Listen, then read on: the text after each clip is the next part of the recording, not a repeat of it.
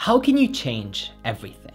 How can you finally shift out of the situation that you've been stuck in, the circumstances that are always holding you back, and the life that you no longer want to live?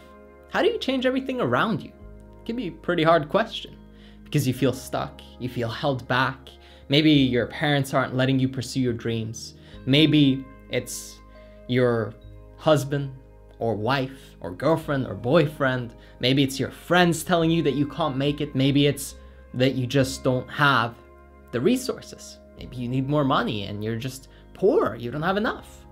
And you feel stuck. And you feel like you can't get out. How do you change everything? Well, you change the way you look at everything. Because you can't change everything. You can't control circumstances. If it starts raining outside, you can't yell at the sky and say, "Hey, stop that." And then it's done, right? I mean, you might get lucky once or twice. A coincidence might happen. Other than that, the rain is going to pour down whether you like it or not. And your circumstances are your circumstances. So instead of complaining about them, change the way you look at them. That's the key. That's the key to finally unlocking this door and solving this puzzle. Because we think that it's something on the outside that has to change. It's somebody out there that needs to do something. Well, she didn't do this or he didn't do that, and that's why I'm here. Or my parents, they treat me like this and that's why I can't, because they always tell me I need to go to college and I want to start my business, but I can't do it because, well, here's the thing. You can't control that. But what you can control is your response to it. You can control how you react. You can control how you view it. For me personally, I used some of these bad circumstances as motivation and fuel to actually move forward and pursue my dream. Instead of saying, well, this person is holding me back, I said, okay, so they're limited in their thinking. They think that this is the only way to be successful or to be happy in life. I'm going to challenge that by going this route instead. Think about that. You could as well say that, you know what, they're right and I can't do anything. I can never accomplish my dream because obviously they're the general of life and they control my decisions and I have no free will and I have no individual thinking. I just have to follow the pack in the herd. I just have to do what they tell me to do, obviously, because they're my guardian or leader or, you know, somebody that you care about, somebody that you really value in your life. But here's the thing, none of that has to keep you stuck. The country you live in, your parents, your uncle, your aunt, you know, your siblings, your friends, your personal relationship. It doesn't have to stop you. It doesn't have to do anything. It doesn't have to deter you from your goal and really hold you back in any way. But it will if you let it. That's the key. If you let it, it will. If you let somebody put you in the bad mood, they will put you in the bad mood. If you let somebody get to you, they will get to you. But if you don't, they won't. And that's the beautiful thing, is that you have full control over your response and whether or not you invite people to affect your emotions. You can say, you know what, whatever they say, I don't value it.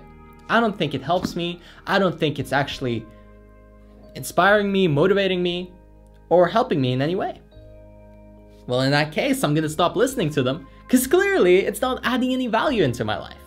I'm not gonna put any value on what they say because it's not adding any value into my life. So you just change the way you look at it. You go, you know what, this isn't valuable anymore. I'm not taking this seriously, it's a joke.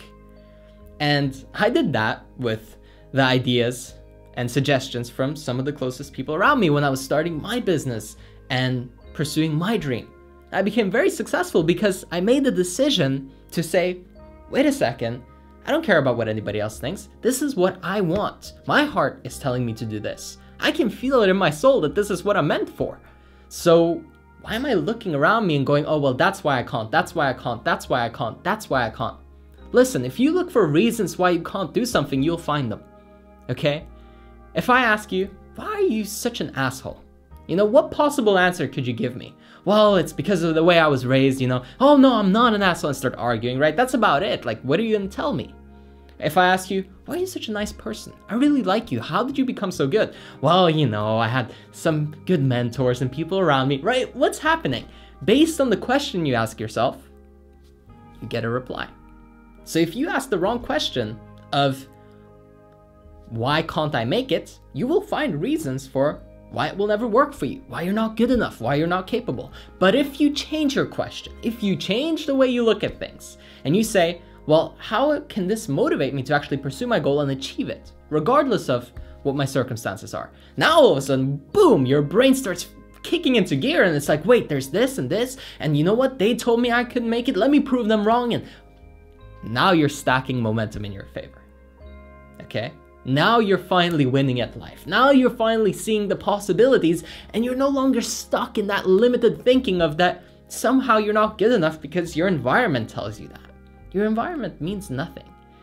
The richest people in the world come from all different backgrounds, nationalities, gender, doesn't matter. Religion doesn't matter. Culture doesn't matter.